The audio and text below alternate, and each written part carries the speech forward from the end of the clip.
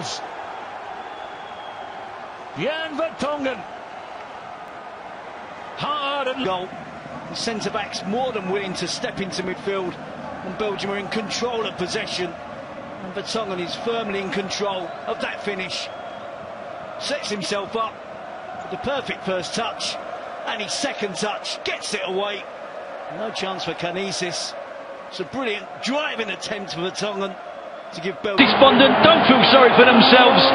Get the ball out wide, good cross into the box. And Zeka gets away from Carrasco, and it's a smart finish.